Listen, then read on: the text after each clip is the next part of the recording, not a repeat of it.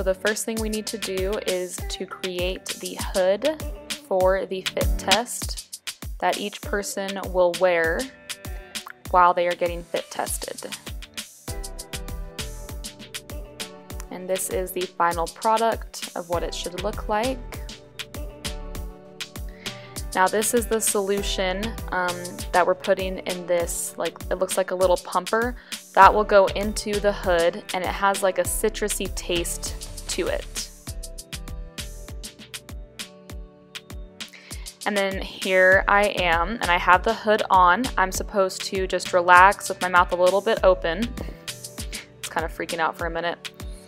And my coworker, there's a little hole in the hood. My coworker is squeezing that citrusy solution in there, and I am supposed to let them know when I start to taste the citrusy sensation. And so it took me 24 pumps before I tasted the sensation. So now I have the N95 mask on, and my loading dose is 30 because it took me 24 pumps to finally taste the citrus. So they are pumping the citrus in there every 30 seconds, I believe. And we just want to make sure that I don't taste the citrusy sensation again. I was kind of starting to get claustrophobic with the hood on. The mask is very tight and there is like literally no ventilation. And you can't hear, but all my coworkers are laughing behind me.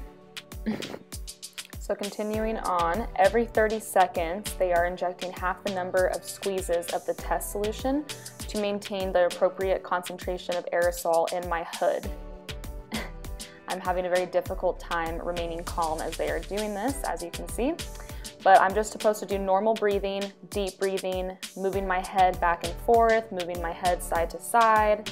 And all of this is to just make sure that I don't taste that citrusy taste and the mask is working correctly. Okay, and here's what the N95 mask on its own without the hood looks like. So I was appropriately fitted for that size.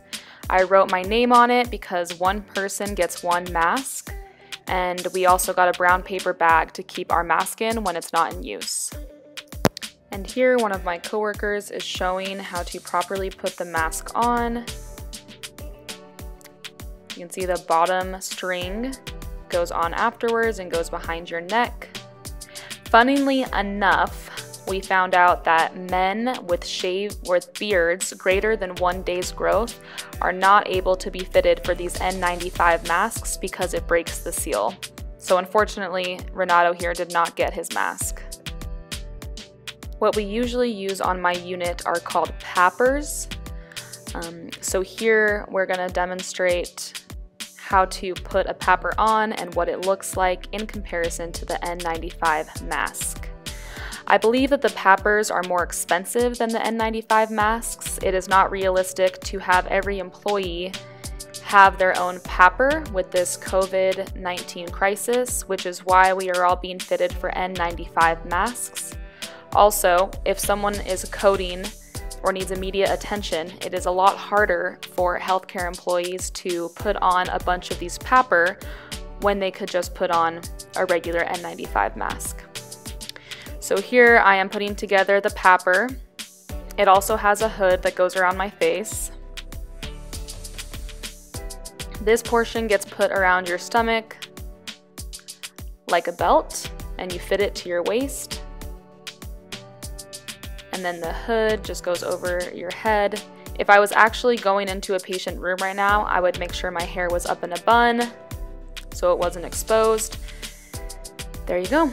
And then we would wear yellow gowns over that and gloves, of course, to protect the equipment. And here is just a demonstration of how we store the PAPRs on our unit. We have about 4 to 5 of these placed throughout the unit. And then we just have particular signs because we have to wear these PAPRs if a patient is getting an aerosol treatment. We have to wear it for 60 minutes afterwards.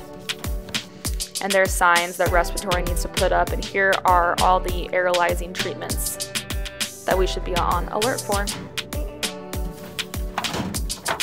And this is how you properly take off, which is called doffing your equipment.